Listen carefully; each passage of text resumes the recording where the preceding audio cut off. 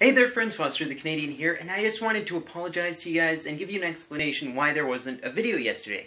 And I actually had recorded and edited the video for yesterday, but my internet just, it wasn't working. I was getting like 0.5 upload and absolutely no 0.5 download, no upload. I tried to upload the video, it went up to thousands of hours to upload because my internet was just incredibly slow, and I ended up fixing the internet by punching my router. Not sure why that worked, but it did. I wish I would have done it, 12 hours before I did, and by the time I actually had punched it, it was already, the next day. So I didn't want to upload then, because I really don't want to get behind in uploading, and I feel like I have the video, I could upload it today, but I want to upload today's video, mostly because I have something that I want to bring up that I didn't bring up in my last video about the Xbox One removing their DRM policy, and it's that there's something that I didn't really expect to see. I got the news kind of early. I made the video right when I heard the news, so I, didn't hear anything else. I go to Twitter expecting to see people going, alright, good move by Xbox One. I talked to people expecting kind of the same reaction, because I saw it as a positive thing. I didn't see it as a negative thing. And I saw the same people who were trash-talking Xbox One for having the policy in the first place going, Microsoft, I can't believe you caved. What kind of company caves? I don't trust a company that would just cave in so easily. It's like, what?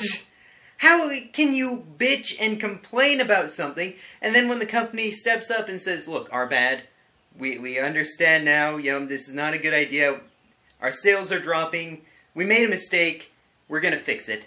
I don't see how that's a bad thing. I don't see how, that's going to be something that, I don't think that this is negative for the gaming community. I think this is a win. This is definitely the gaming community speaking, maybe not throughout, our rants and all our YouTube posts and Twitter posts. It's more from our wallet. But the fact is, the gaming community is why Microsoft changed their policy. And it's definitely a reflection of Microsoft that you see that they want to please gamers, and they see that they kind of threw us under the bus with the DRM policy, and now they're stepping up, they're owning up to their mistake, and they're fixing it.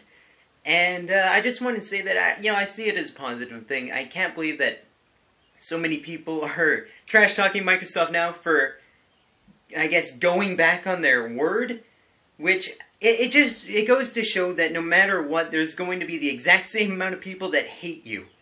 And it's like that in politics too. And no matter who's the president or prime minister, the exact same number of people that hated the last one are going to hate the new one. The people will change, the individuals will change, but the number's always the same. It's always that same number of people who just think that it's the worst president or prime minister in history. Your current president, my current prime minister, there's groups of people who think that they're the worst in history. There's groups of people who think they're the best in history. Jump cut. Looks like Mr. Peanut approves. I approve. That camera angle was not something to approve. Back on there. There we go. So, I hope you guys enjoyed watching. Excuse my voice there.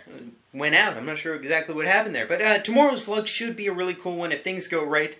I've got something planned that I really hope you guys like. And until next time, this is Foster the Canadian saying see ya.